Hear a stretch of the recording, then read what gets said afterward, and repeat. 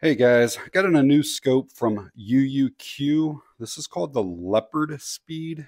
It's a low power variable optic, but I figured we'd do a quick unboxing. We'll go over all the features and specifications. We'll get it mounted to something, get out to the range, take some shots with it, get some thoughts on it overall. Um, this looks very similar to the Vortex. I think theirs was called the Strike Eagle maybe. But obviously you can see these are available in different sizes. So if you need something that's maybe a little bit shorter distance, or if you need to go out a little bit further, 1 to 8 by 24, that's probably good for, your close quarter stuff, 50 yards. And then you can probably go out to, I don't know, maybe 400, 500 yards. We have 11 levels of red illumination, aircraft grade, aluminum construction. Looks like it comes with an offset mount, which is kind of like a cantilever mount. Just show some sizes again. IPX7 waterproof rating, 1200G shockproof. The lens has multiple coatings on it, which usually allows for more clarity and more light to come through.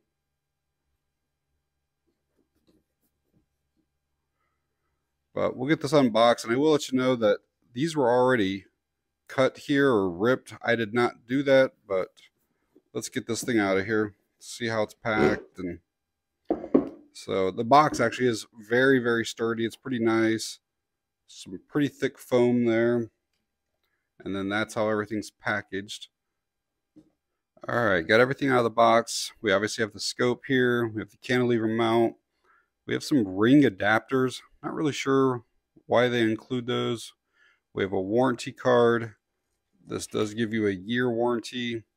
You can also scan that if you want to get more information on them. We have a lens cloth, manual, and then 2 tools. The larger one is for the actual ring itself, to mount the scope to the rings.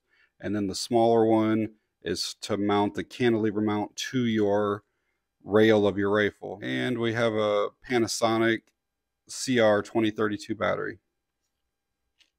I'll show you guys some close-ups of the scope itself. Again, it does come with flip-up style lens covers. Those are actually pretty decent. They feel like they're a kind of firm rubber here, and then a plastic here. Those are actually a pretty decent quality though. And I'll show you the other one here. So you just loosen that up. They pop right up for you.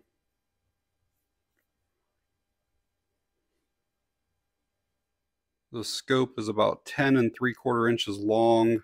If you throw those lens caps back on, it's just over 11 inches long. And I'll grab a weight of everything.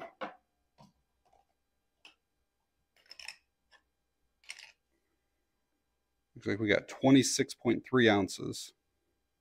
I want to quickly just kind of run through and look at the different parts here. We have our ocular adjustment right here. See how stiff this is. A little bit stiff, but very manageable. Again, the purpose of that is if you set your magnification and you're still a little bit blurry or fuzzy or anything like that, you can change this just a little bit to bring you back into focus or make things more clear. Again, it is branded, which I always appreciate. We have our magnification up here. And again, it's a 1 to 8. That is very stiff right now, but that's the first time trying to move it. I'll probably have to loosen that up a little bit before I even mount it. And again, we have a second focal plane. What that means is basically as you make your adjustments on your magnification here, your target will obviously get closer or further away depending on which way you're moving it. But your reticle inside of the scope is going to stay the same no matter how you adjust your magnification. Move along. I'm pretty sure this one has a 30mm tube. And moving on along, we have our windage and elevation adjustments. These are pull style. So you pull it out. Very positive, very audible. There's a noticeable stop with every turn. You just push it back in to lock it.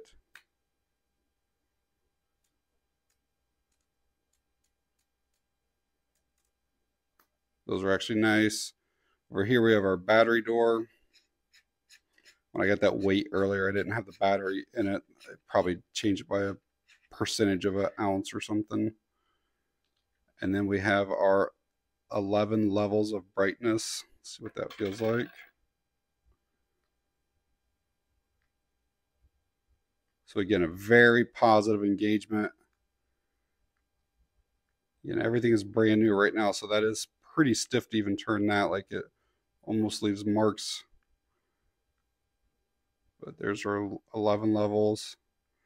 We'll see what that looks like here in a bit. Quickly show you guys the cantilever mount here. There's one Picatinny rail spot right there, and then this will obviously clamp down on the rest of the rail.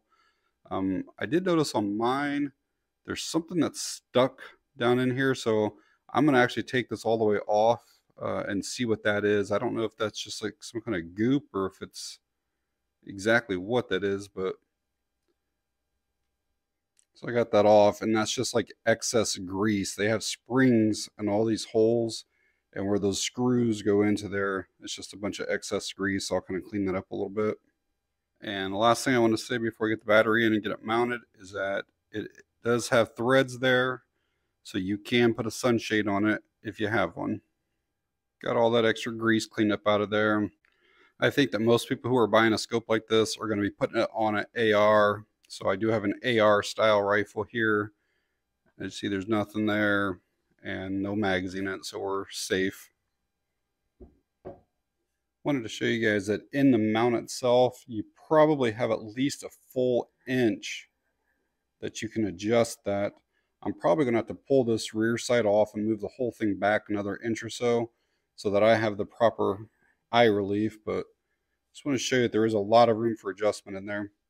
Yeah, in order for me to get the proper eye relief, I did have to remove my rear sight, so I just took the front off too. But I think they say the eye relief is around 3.5 inches or so. All right, so I get a battery put in this. I'll try to let you guys see what that reticle looks like, and then we're going to head out to the range and put some rounds through it. All right, guys, out at the range here this morning with that UUQ Leopard speed 1 to 8x24. I'm probably going to do, I don't know, maybe 50 to 100 rounds or so total through it. Obviously get the thing sighted in, kind of see what that glass looks like outside here, and kind of see overall how it performs.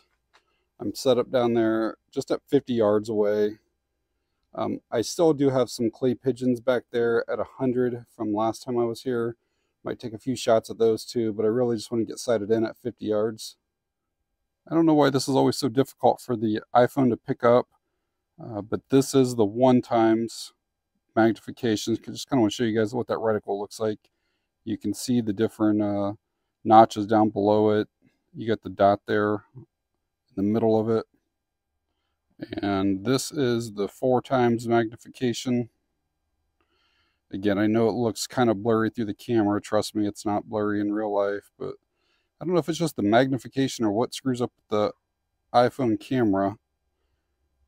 But we'll try to go up to 8 next. Very difficult for me to capture this for you guys, but this is the 8x magnification here.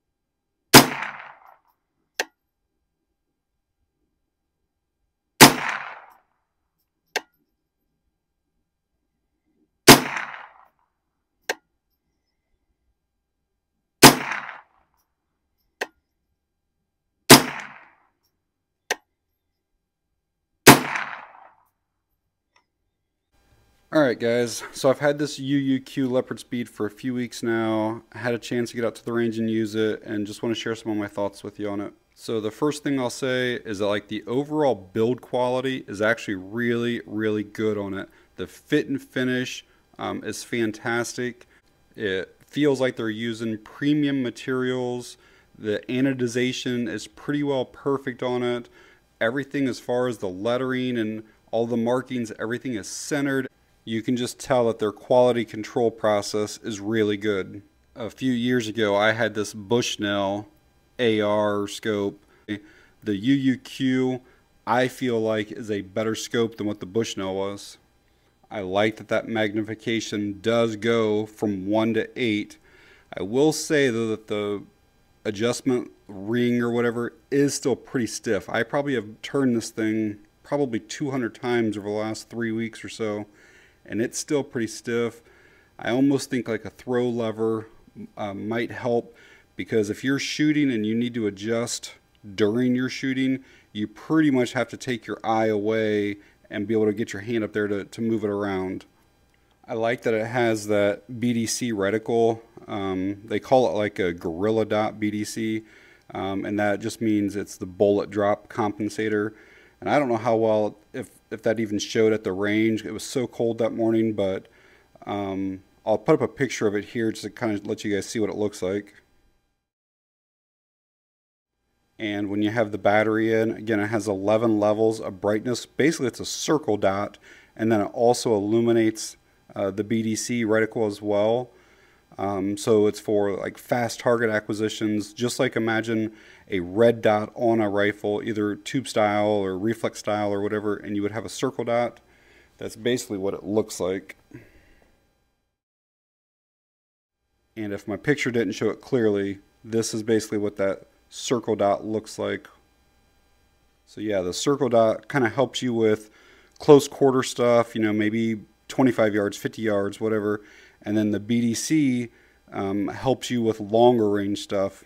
I don't know, maybe going out to 300 or 400 yards. My range, I can't test that distance, but that's usually what a BDC is good for. And that reticle is etched versus wired, and usually more of the premium line of scopes is etched. I found that the eye relief to be pretty good. I thought it was somewhere maybe around 3.5 inches. There was a little bit of room for error for your cheek movement.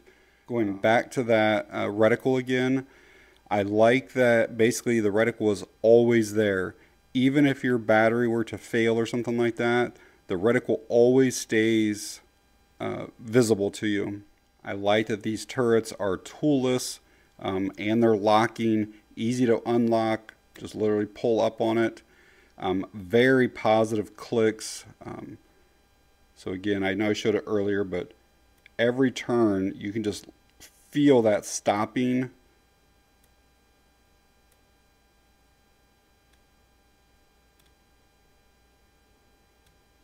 I like that this scope comes with pretty high quality lens caps. Again, this is some type of rubber here, but it still feels very durable. It's like a thicker type rubber, and then the plastic up here. I like that they include this really high quality cantilever mount. A lot of budget scope manufacturers will include some scope rings, and they are pretty much just throwaway, but not this mount. This is actually really nice. So if I had any complaints about the scope, one is that magnification ring is a little bit stiff, and I would like to see a throw lever on it. And then two, just the overall weight is a little bit more than some other scopes that I've had similar to this. And I do think that maybe that one-piece cantilever mount might be the difference there. But I still think it's worth it because this style of mount is so much better than 2 rings. So at the time of me recording this video, the Leopard Speed is coming in at $180, and it's available on Amazon. And to compare that to something from Vortex that has almost the same features, you can see it's $395. And even the Bushnell that I had a few years ago is $365. So I think $180 for this is a steal of a deal. So I will leave that Amazon link for the scope down in the video description if you want to find out more information on it. If you guys found this video helpful or informative in any way, please give me a thumbs up. If you have any questions or comments, leave them down below. And that's going to be it on this one. Thanks for watching. I appreciate it.